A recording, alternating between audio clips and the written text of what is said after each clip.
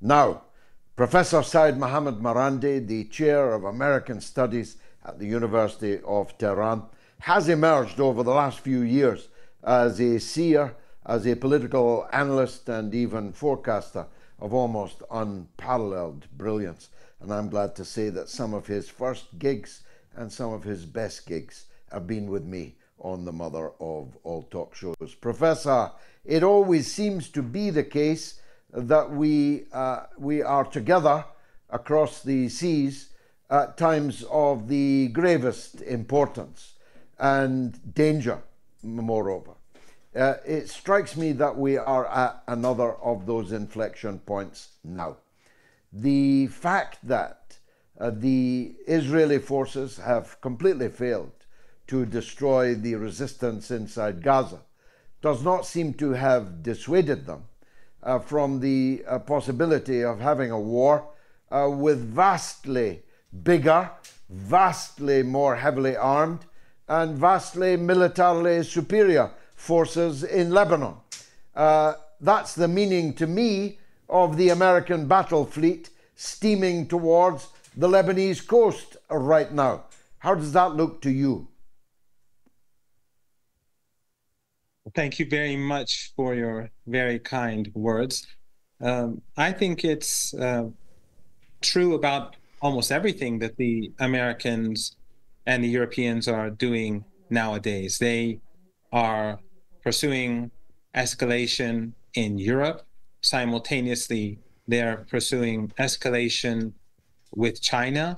And now we have the genocide in Gaza and escalation potentially with Lebanon. So this irrational behavior that is increasingly dangerous, not just for one region or another, but the entire planet, this is something that we should all be deeply concerned about. This irrational behavior, I think, is leading the West towards a gigantic collapse. They've overextended themselves on all fronts.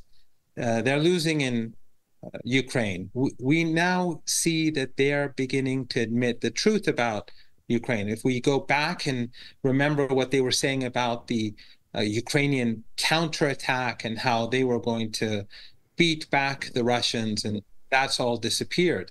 And what we all knew back then is gradually coming out of the Western media, that things are very dark indeed for the people of Ukraine. And then, of course, with China, we see them constantly provoking China over Taiwan, an island right alongside the mainland where people speak the Chinese language.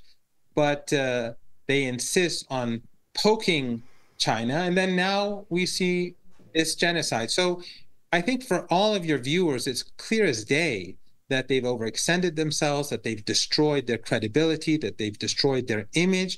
But irrational empires that are on the decline, that seems to be what they do. The more desperate they become, the more dangerous they become. They have begun, of course, it's on multiple levels, but part of the political, psychological war operation is to try and divide the people of Lebanon from the Lebanese resistance. Macron said he would arm the forces of the Phalange, the Kataib, Gemayel and co., that he would arm the Lebanese army if they would go south and fight the Lebanese resistance. We both know there are sectarian fissures inside Lebanon. Indeed, there always have been, and the country was deliberately constructed in a way that would allow those sectarian fissures to exist. What's your take on the state of unity of the Lebanese people in the face of these multi-pronged attacks? Well, let's go first back to the people that he wants to arm. So we all know who carried out the massacre in the Sabra and Shatila camp. But during the 1982 invasion of Lebanon, when the Israeli regime captured Beirut, they allowed these very same militias that Macron is speaking of to go into the Palestinian refugee camp and massacre up to 3,000 people in less than 2 days. So Macron is openly speaking about arming the forces of genocide, which I think is natural, because the United States, the French and the Europeans, the Canadians and the Australians and New Zealand, they're all supporting the genocide in Gaza. Remember, during the first few months when everyone was speaking about a ceasefire, all of these regimes were openly against a ceasefire. And their media and their governments were constantly repeating the lies about burned babies, beheaded babies, raped women, and all that. Why? Because they wanted to give the Israeli regime the space, the justification to carry out this Holocaust, to carry out these massacres. So I think it's fitting for the French president to say that he will fund these genocidal figures who are very close to Western embassies in Lebanon and have been very close to them for many years. It makes a lot of sense. Just as they supported the fascists in Ukraine, just as they supported the Contras in Latin America, just as they supported ISIS and Al-Qaeda in Libya and in Syria and in Afghanistan for many years, and they've destroyed so much of our region as a result of that. So I think it's quite, we should expect such words from Western leaders who are in fact the most barbaric leaders on the planet today. But Lebanon has changed. The people of Lebanon, from what I've seen and from what I've heard, they're much more united today than before. In the past, the West succeeded to divide the people over Syria, but now people are witnessing the Palestinians in the refugee camps, the people, the Sunnis across Lebanon, they see that it is the resistance that is defending the people of Gaza, that is giving martyrs in order to draw away forces of genocide from Gaza, to give space for the resistance to protect their people.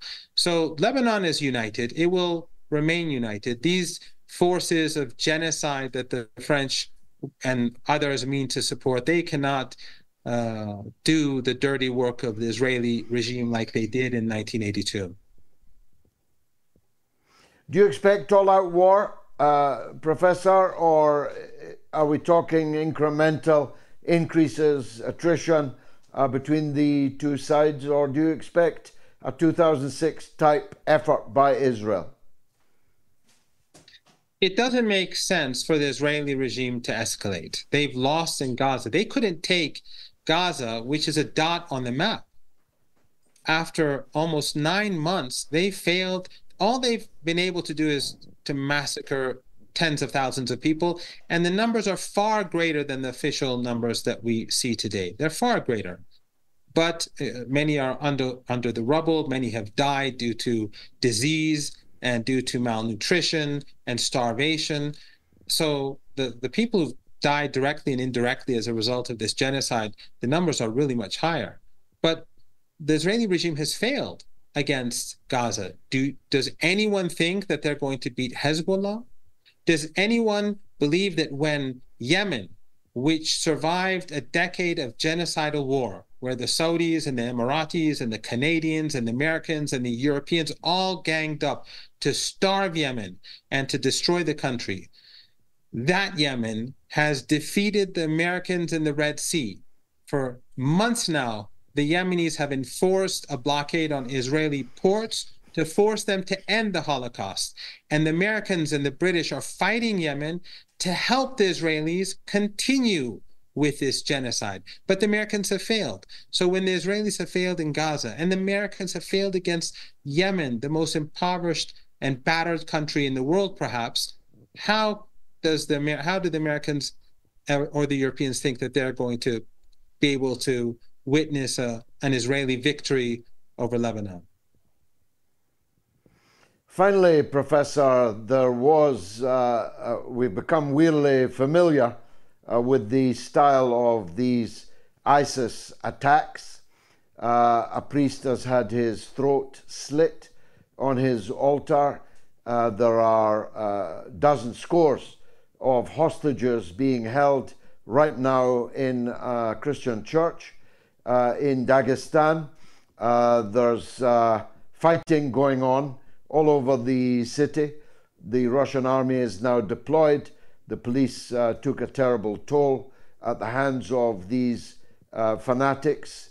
But I wonder if they really are fanatics. They're not wearing Western uniforms, but they might as well wear them. Am I right? Isn't it strange that all of these ISIS attacks, almost all of them, take place in countries like Syria and Iraq and Iran and Russia? Isn't it strange that they don't take place in Israel, or nothing really happens in Europe and the United States, despite all these refugees coming in and being unaccounted for? Why is it that all these attacks, why is it all these outrages take place in countries that happen to have a problem with Western policies? Why is it that both the synagogue and churches, Orthodox churches in Russia are being attacked? Why would they do this at a time when a genocide is taking place in Gaza and the Russians are opposing the policies of the Israeli regime with regards to the Palestinian people? This doesn't make sense, but of course, it really does make sense. Sadly, yes. Professor Mohammed Marandi, as always, a tour de horizon. In 15 minutes, the world summed up most brilliantly. Thanks for joining us.